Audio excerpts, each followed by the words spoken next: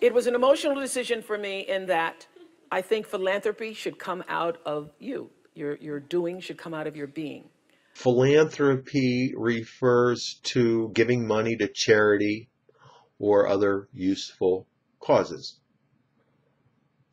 which is supposed to come from a natural desire to promote the welfare of others, expressed by giving money to these causes. Yeah, it consists of two parts. Philo means to love. Anthro means man. So literally, philanthropy means the love of mankind. And the person that has this love and a lot of money too, that person is a philanthropist. Most well-known billionaires are also great philanthropists. One good example is Bill Gates, who was worth some crazy number of billions of dollars, who apparently has given most of his money away and says he's only got a few billion left for himself. On the other hand, I'm not really sure, but I think Warren Buffett has certainly been talking a lot about giving his money away, but I'm not so sure if he has so much given his money away yet, or if he's just waiting until he's dead. You don't have to be rich to be a philanthropist on a small scale. Giving money to food banks, churches, welfare organizations, political causes, these are all forms of philanthropy that people of modest means can do. I had this big idea that I was going to, emotional, that I was going to take all 100 families out of the projects of Green, and I was going to give them a new life, and I was going to buy them homes and stuff. The projects refers to public housing, and that is where people live who cannot really afford to pay for a home. So the government provides them with housing, oftentimes at a very low rent or even at no rent at all. And these places where they live are referred to as the projects. Now, typically, these places are not that well maintained. A lot of times there will be things that get broken that don't get fixed. And oftentimes, some of the people inside them, these might be, fairly dangerous people as well. So generally, the projects are considered to be a very low-level form of growing up. And people that grew up in the projects will oftentimes refer to their childhood in negative terms because of the negative surroundings they had to grow up in. So the projects is government subsidized housing developments with relatively low rents or no rents. A good example of projects is Cabrini Green in Chicago, which also happened to be located right next door to the most expensive area of town. So over a period of almost 20 years or even more, the government tore down the projects and has largely replaced them with fairly expensive real estate for quite wealthy people. So right now there's a situation of very wealthy people living right next to poor people because part of the agreement for tearing down these projects were to rebuild low-income housing, which they did. So now what were these high-rise projects ended up getting replaced by low-rise townhouses, which are fairly modestly sized, but which are deemed to be more practical for modern life. A lot of famous singers and especially hip-hop artists have grown up in the projects and saw the projects as the inspiration for them and their songs. which has also given them what is known as street cred, which means that they can understand the difficulties of downtrodden people in the environments that they grow up in, and how difficult it is for them to rise up out of the environments and the negativity that's associated with that.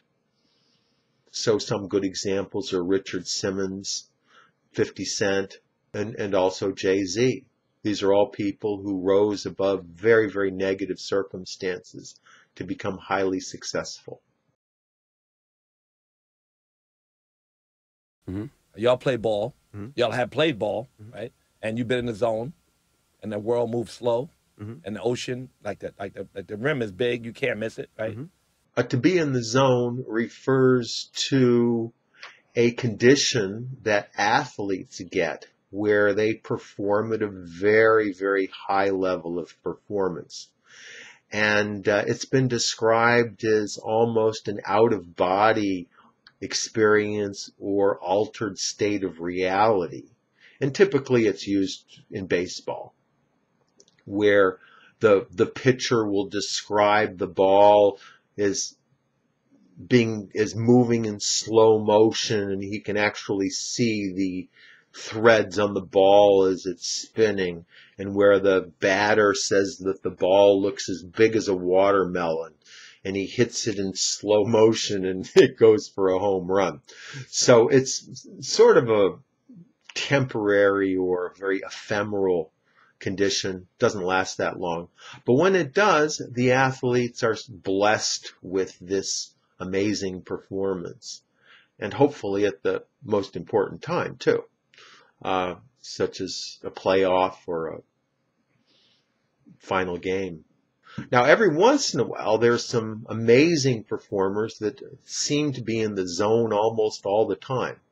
Good example is Michael Jordan, where all he had to do was get onto a basketball court and he was performing 110% the whole time, better than anybody else right there. Right now, a lot of people think LeBron is playing in the zone, where his level of talent is just so high that it's amazing. Or Tiger Woods in his prime.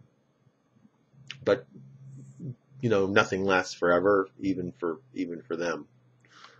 Similarly, being in the zone can refer to somebody who is a spectator in a sport where they're totally focused on the game.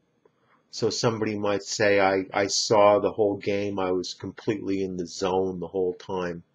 Where, again, it's almost like they're having an out-of-body experience where they feel that they are actually one of the players on the field. And that's one of the reasons why people like to watch athletic contests anyway.